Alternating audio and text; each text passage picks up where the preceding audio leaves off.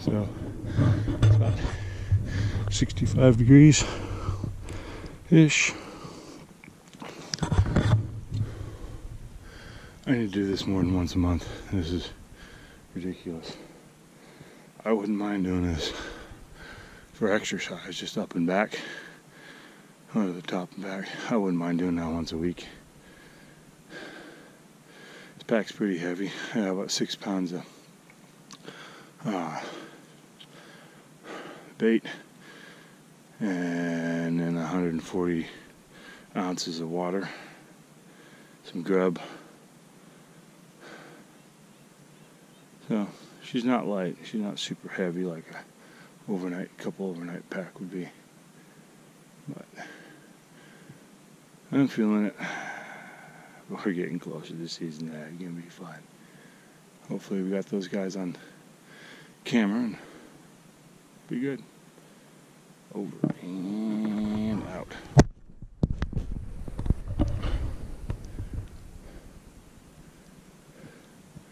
Well,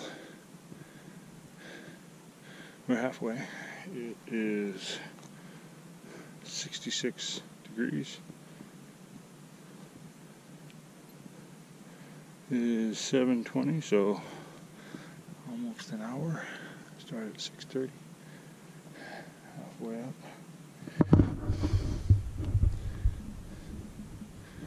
We doing 2 miles, 2.08 miles, and 45 minutes. That's not bad. Well, there are those cat tracks from last time, but it is pretty crusty. Trusty Poikisnook pusher. So, a couple videos I've talked about how brush it's in, the heavy ground cover. It is amazing to me the difference. It's still all the poison oak and stuff like that, some of the stuff, but look at this. The grass is flat out, died off. I mean, it's still thick, like I say, but it is not like it was. It is. A lot of the poison oak is starting to turn. The leaves are starting to turn, fall off, get eaten off.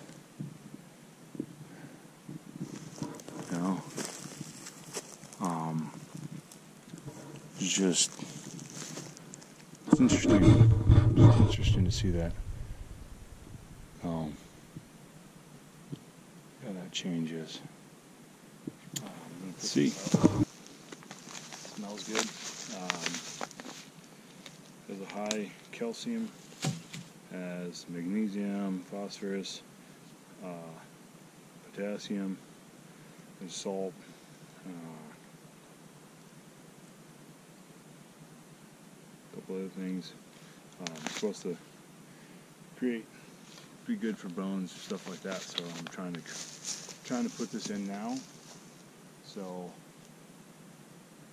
late season, early next year shed hunting, they might be coming into this for the calcium, for that, for bone growth, for other stuff like that.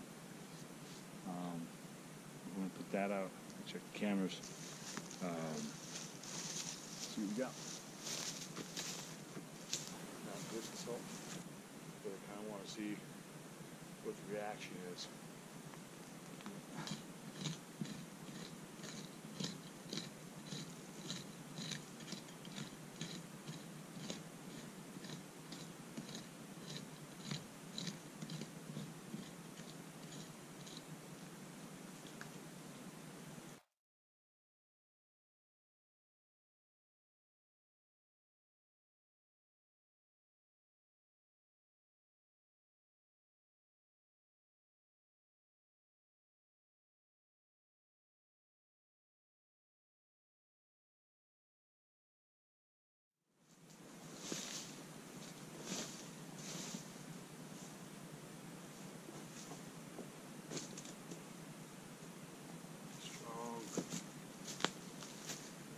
Smell to it.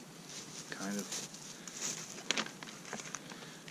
The last bag I put out, the smell got stronger and stronger as it was open.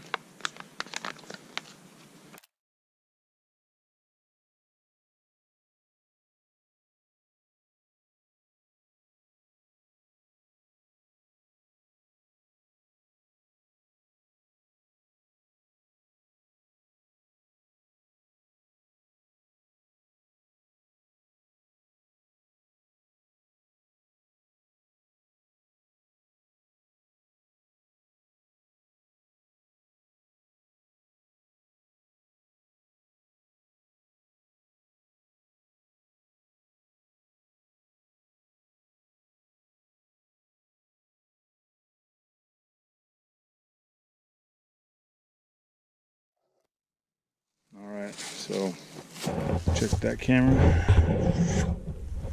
It's all back together. Put down my Big and J light.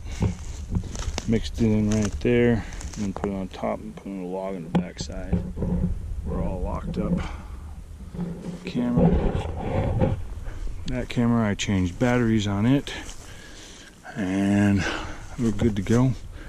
We didn't have the bucks on there, but I had a lot more doe activity, younger deer activity, which, you know, it's fun to see those bucks grow and those antlers, but come late season, as long as I got the does coming in, the bucks are going to follow. Doesn't matter. They'll come in. So, keeping that in mind, and going to check the other camera and see if it has maybe some different pictures the other one didn't catch. Well, I'm doing something a little different, and you know, find a new area, look at new stuff, and I just found me another antler. It's back there. Let's see this. There she is. She's another one. Let's see what it is. It's a little 3-point bladed out. Look at that thing. Look at that thing. How bladed out it is. Been there a while. Nibble, nibble.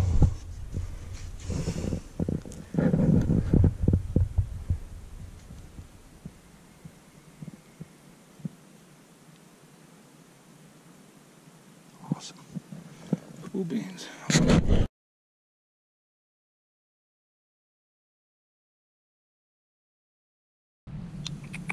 How you doing?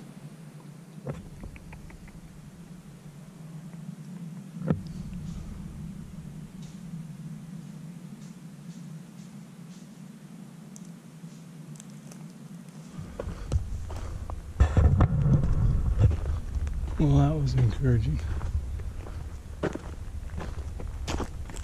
It is a hot, no fun. I ran out of my 100 ounces in my bladder, put my 40 reserve in, and I'm running on that, hoping I can get to the truck and get the other stuff. It is hot, but that was pretty cool right there. That was nice. Hey, well, we made it back. I drank all my water. Just a little bit. It's hot. Started out at 6:30.